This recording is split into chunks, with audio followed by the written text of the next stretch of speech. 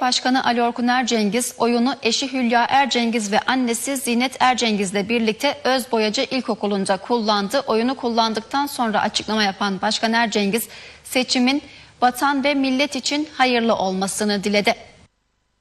Burdur Belediye Başkanı Ali Orkun Ercengiz, Cumhurbaşkanı ve 28. dönem milletvekili genel seçiminde oyunu eşi Hülya Ercengiz ve annesi Zinet Ercengiz'le birlikte Özboyacı İlkokulu'nda 1138 nolu sandıkta kullandı.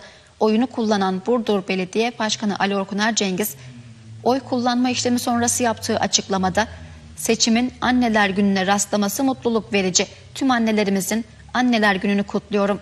Burdur'da seçim huzur ve güven ortamında geçiyor.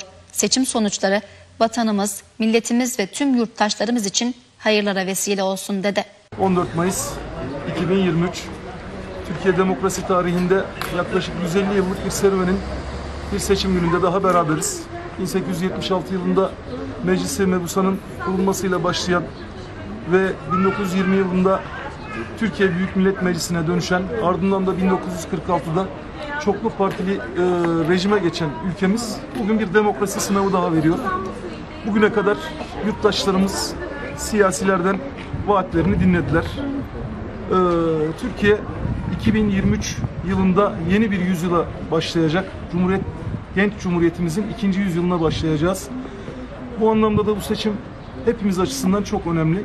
Tabii öncelikle bu seçimin huzur, güven ve sağlıklı sonuçlanması en büyük arzumuzdur. Kimsenin burnu kanamadan vatandaşımız demokratik haklarını kullanıp sandıkta görevini bitirdikten sonra da tüm sandık görevlilerinin, gönüllü müşahitlerin huzurunda vatandaşımızın bir tek oyunun bile kıymetli olduğunu bilerek çalışmalar yapıldıktan sonra tüm Türkiye'ye sonuç ilan edildikten sonra da inşallah ülkemizi huzurlu, rahat, kavgasız, gürültüsüz, patırtısız günler beklesin. En büyük arzumuz bu.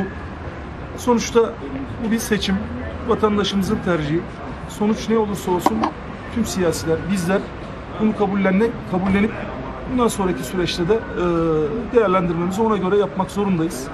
Ne Türkiye için son seçim ne de çok önemli bir seçim. Evet mutlaka ama önemi şurada vatandaşımızın bu seçime katılım göstermesinde, iradesini ortaya koymasında. Bizim açımızdan en büyük değeri bu. Hayırlı uğurlu olsun. Çok özel bir günde Anneler Günü'ne denk gelmiş olmasa da ayrı bir tevafuk oldu. İyi bir rastlantı oldu. Ben de hem çocuğumun annesi, eşim hem de beni doğuran anamla birlikte geldim seçim sandığına. Birlikte oyumuzu kullandık. Vatandaşlık görevimizi yaptık. Bundan sonra sonuçları bekleyeceğiz.